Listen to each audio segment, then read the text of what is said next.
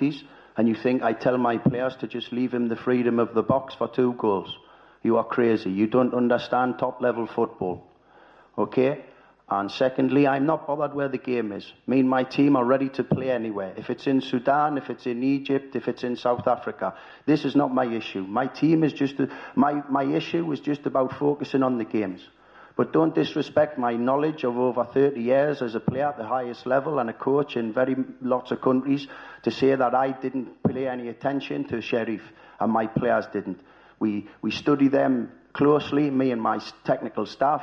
We work on them on the training pitch. But you know, when players are top players, sometimes they do things out of the ordinary. And this is, you said it in your question, but I take umbrage on your question because you're questioning my mentality, you're questioning how I go about my job. And I think you should be questioning other things.